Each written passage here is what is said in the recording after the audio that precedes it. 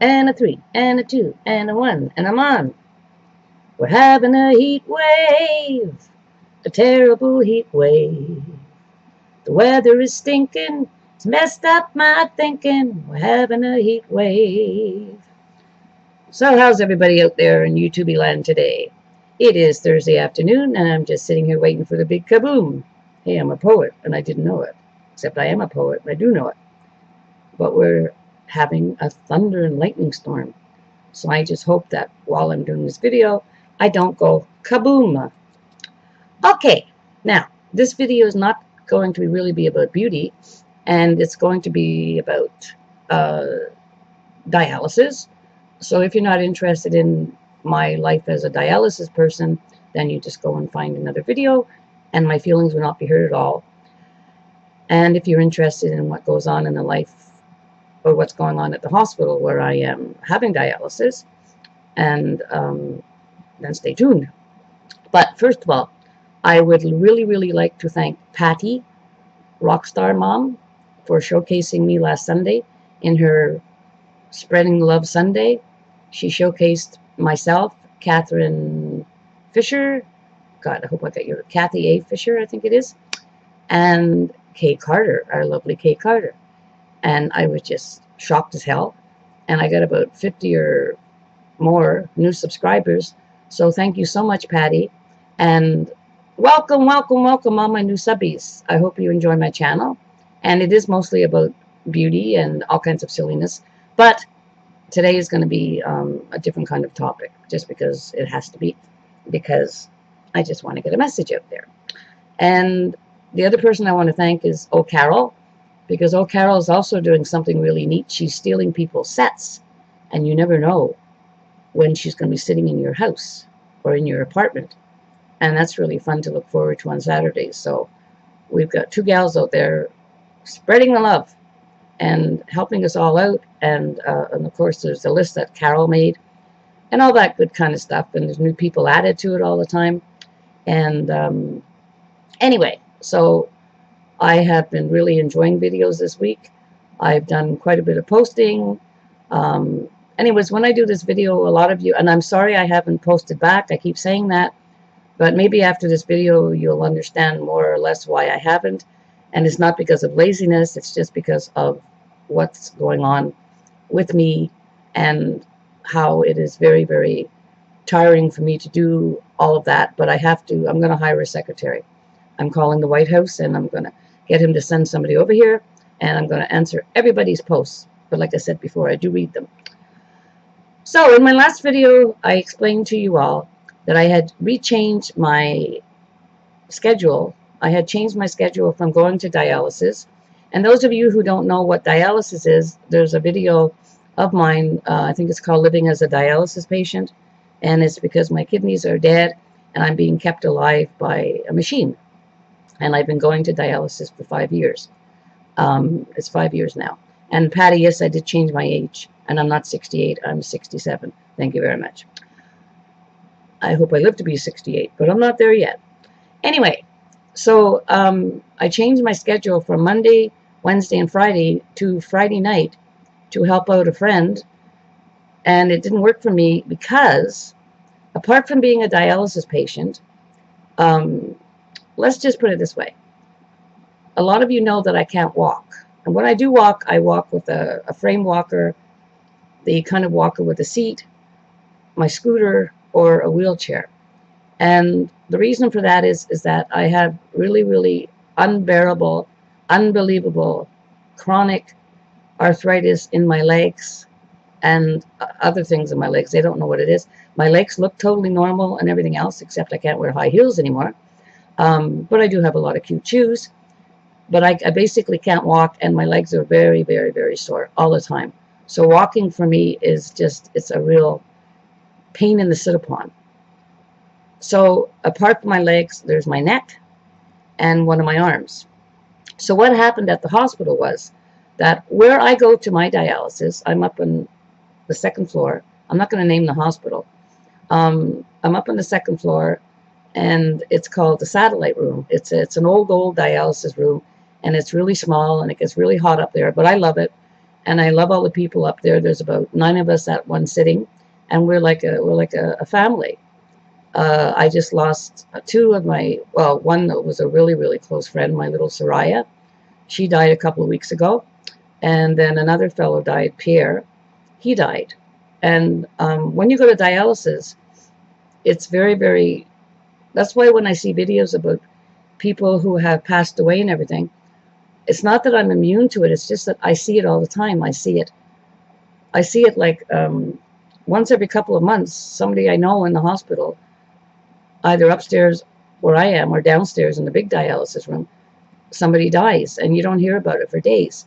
So I'm so used to people dying that when I watch a video where somebody has died, I guess I've just come to realize it's such a part of life, and being kept alive by a machine, basically, like we are being kept alive, it is by a machine, because I wouldn't have been here for the past 5 years were it not for the person who invented those wonderful machines.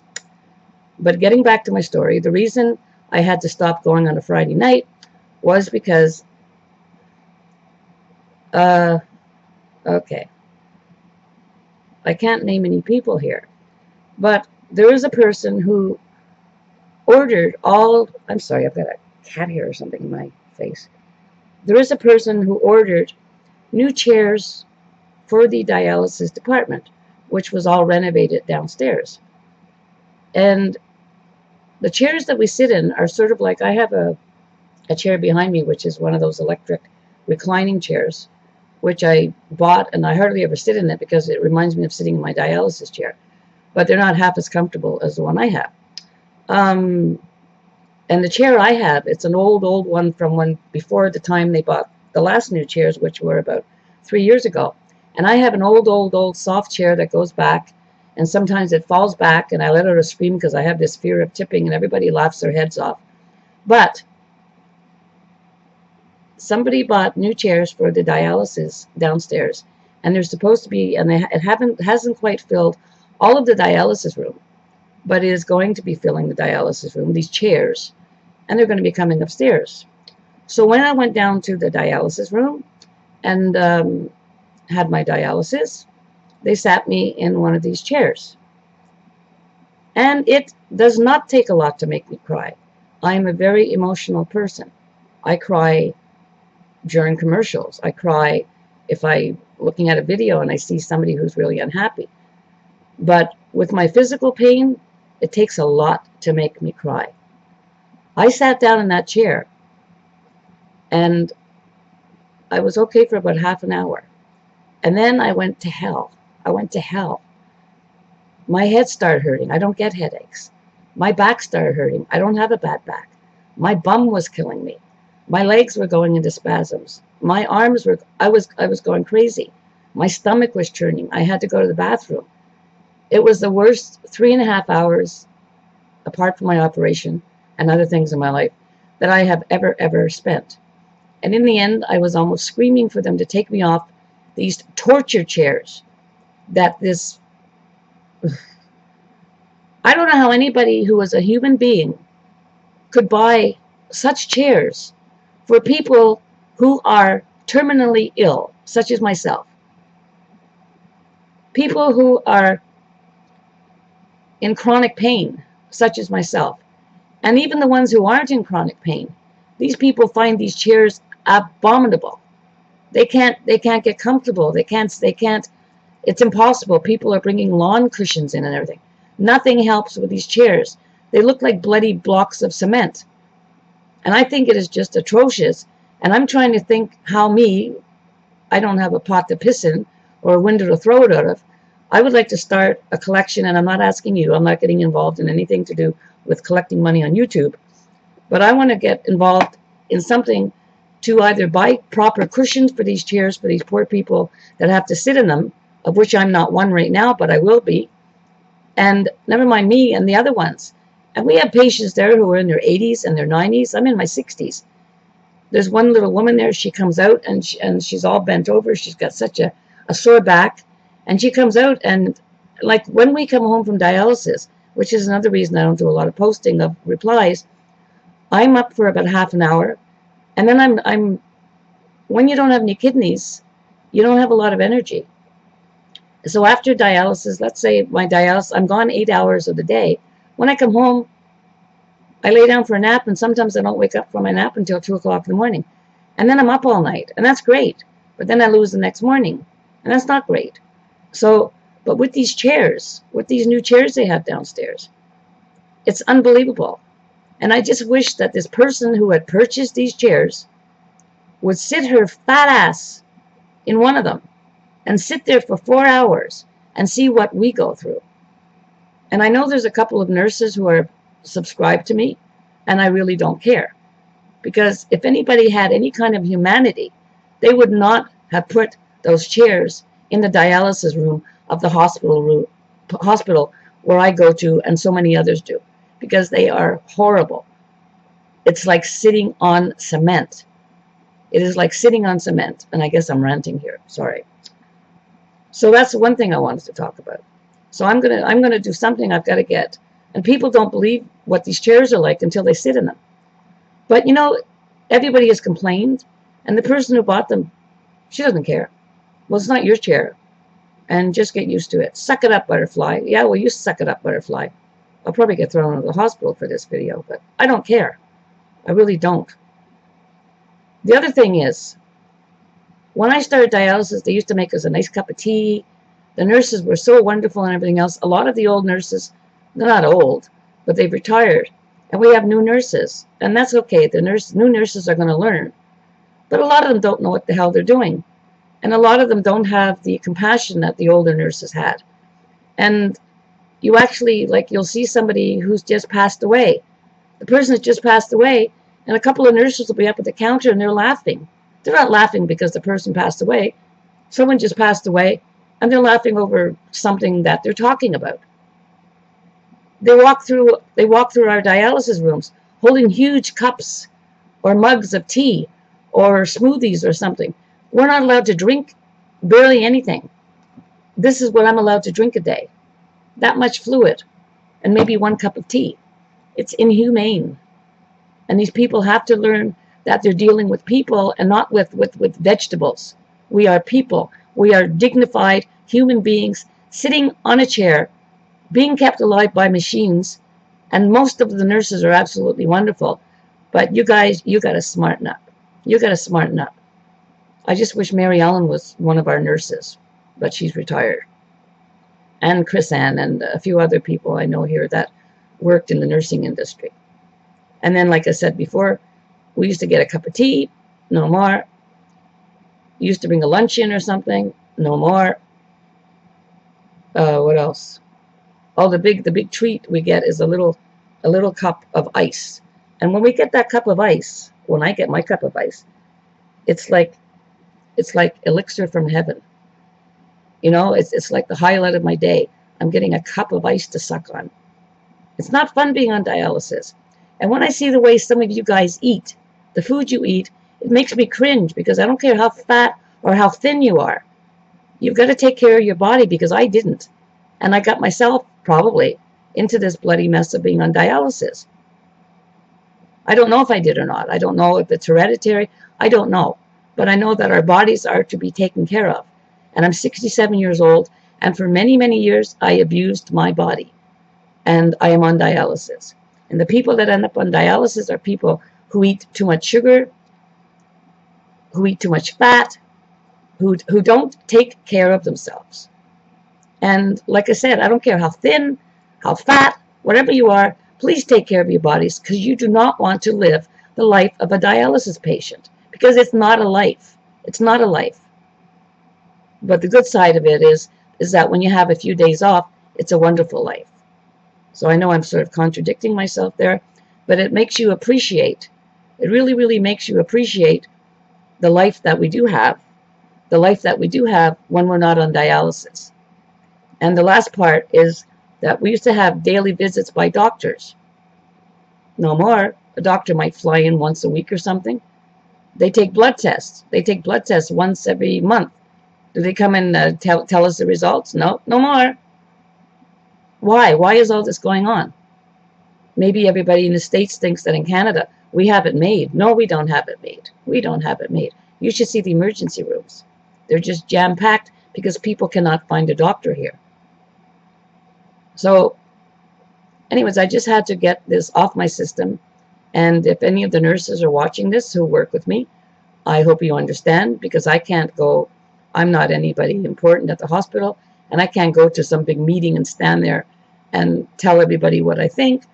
But maybe you guys can talk among yourselves. Maybe somebody can do something to stop this inhumane suffering on those bloody awful, god-awful chairs that you put for people to sit on and to die on, because they're horrible. And I really mean that. Anyway, so apart from that, it's been quite a nice week. I have to go tomorrow for my tummy test to see what's going on with my stomach. Hopefully it's not anything bad after my big major operation where they took a watermelon out of me. No, it wasn't a watermelon. It was a melon. But there's something going on with my tummy. But it's not as bad as it was, so hopefully it's nothing. And anyways, I guess that's it. Sorry it's not a humorous video. I'm trying to think. I'm trying to think of something humorous. And I'm not in a bad mood or anything. I just, when I come on and do a video, I never know what I'm going to say. And it's not about products. It's not about makeup today. Today it's about dialysis and what's going on. And I'm really, I guess you could tell, I'm a little bit steamed up by it. Can you tell, huh? So, that's it. I hope everybody has a wonderful, wonderful Thursday. I hope that you have a great weekend. The next video I do will not be a rant. It will not be about dialysis. It'll be about something silly or makeup or whatever. And I love you all. Thank you so much, all my new subbies, for coming to my channel. And don't worry, you will not see this woman on here bitching and moaning and whining and groaning about being sick, because I don't like to do that. There's enough other people on YouTube who do that, and I don't do that. If I wanted to do that, there should be another section of YouTube for chronically ill people, and everybody can sit there and bitch and moan about their illness. And I don't mean that in a mean way. It's just that I know I have a lot of subscribers who have chronic illnesses, and I feel really, really bad for you. And I really, really do. But to me, there's, just doing this video, I hate doing this kind of a video. But I'm trying to get a point across to people who are going to watch this from other countries, other cities, and maybe they're going through the same thing. And somebody has to stand up. Somebody has to stand up, because they have everything they have things for cancer, they have things for diabetes, and no, I'm not diabetic. And they have things for this and things for that. And there's not too much for kidneys, for dialysis, for kidney disease. And there should be. So, my message today is, like I said once before, have a heart, give a kidney. And please don't anybody offer me your kidney. I've had Kelly offer me a kidney, which was the most surprising thing that ever happened in my life. Janet offered me a kidney. My older son was the first one to offer me a kidney 5 years ago. I would never take a kidney from one of my sons, and I can't have a kidney. So, but there are many, many people who can, and they start a new life. So have a heart, give a kidney. And I hate steak and kidney pie. I really do. I think kidneys taste like pee. So, over and out. Love you all. Have a great day. And oh, mamma mia, is it hot in here? Whoa. It is like, it must be, I think it's almost 100. So I know what you guys are going through in the States. And I've got my air conditioning on. I'm just waiting for it to blow up. And the lightning to strike. Okay. Bye. Love you all. Oh, I hope this came out. Oh, my goodness, I do. How long have I been on here? I don't know.